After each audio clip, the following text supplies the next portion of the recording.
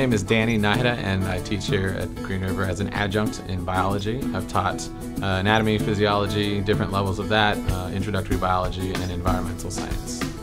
Most people, when you ask them if they want to be involved with bees, it's usually at a distance. They've heard stories, they've been stung in the past, and they think of that pain, they think of that fear.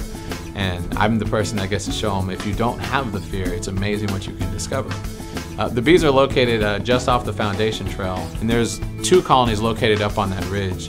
Then there are 2 down the hill, and it really doesn't take much to get the students out there. I've taken a bunch of biology classes out there and environmental science, and we all march out there, and the paths are all nice and laid out. The trail system's real good.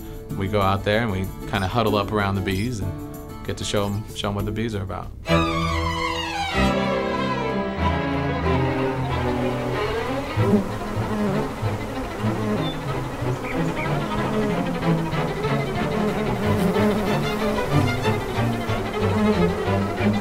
With regards to the package installs, this is something beekeepers do every single year. It's a basic skill that you have to learn as a beekeeper.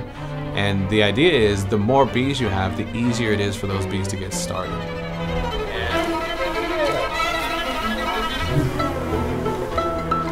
You know, you gotta roll them around a little bit, right? They're like big molecules of water. You know, water kind of sticks to itself, right? The major purpose for doing the installations is to give people an understanding, sort of the backside of what beekeeping is. We're all here about education, so being able to give that experience to other people, it helps dispel these ideas that people have that are simply not true. That if you're that close to so many bees, they just want to attack you. These gentle European bees are the ones that we keep for the pollination services. Gentle little creatures, right?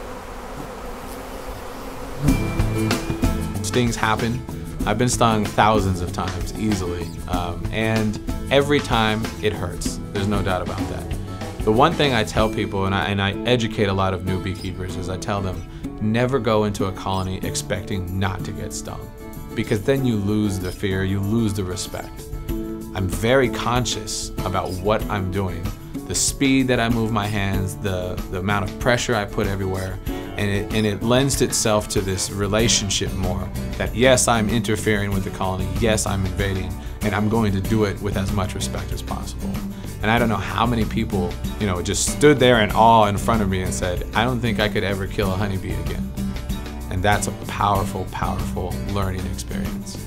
And that's what we do for it. That's why we do it.